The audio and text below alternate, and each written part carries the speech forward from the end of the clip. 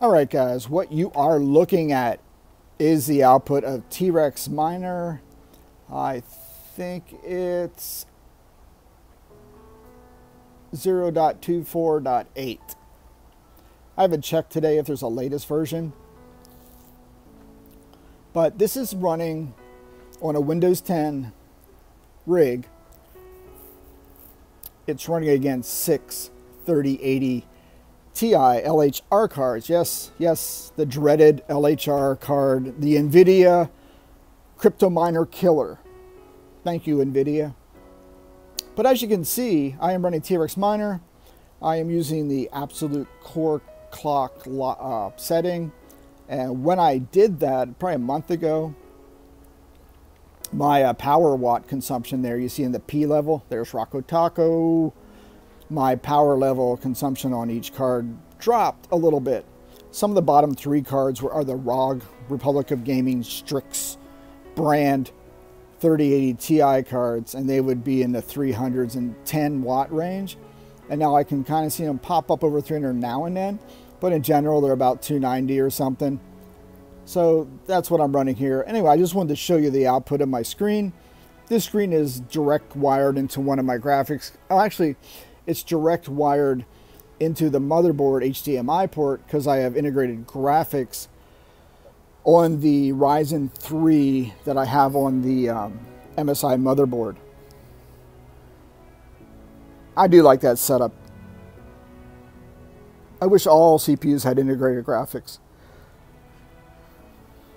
So what's funny, I had power hit today. It was down for an hour. Power went out. I thought, oh no, the cards took a hard hit. Did I lose any cards?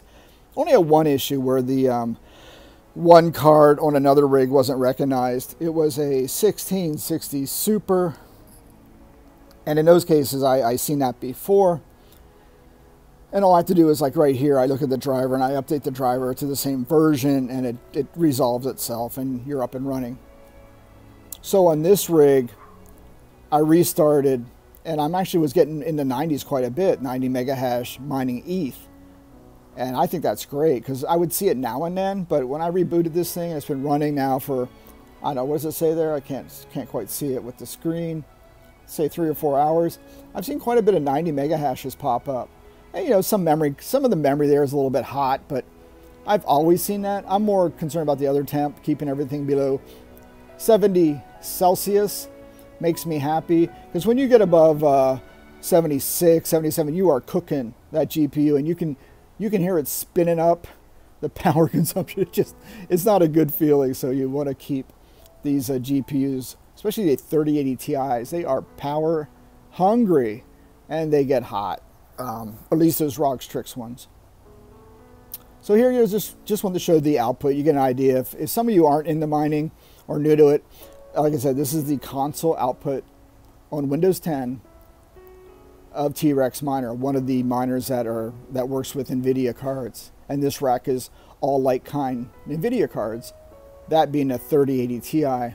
And earlier you saw the screen pop up, which was the device manager screen on Windows. And I showed you which version and driver, NVIDIA driver, I was running for that card. And it wasn't the most recent one. And I found that running an older driver, I'm getting those 90 mega hash rates you'll see pop up now and then. Like there's one right there. So sweet. It's just a matter of trying stuff, seeing what works.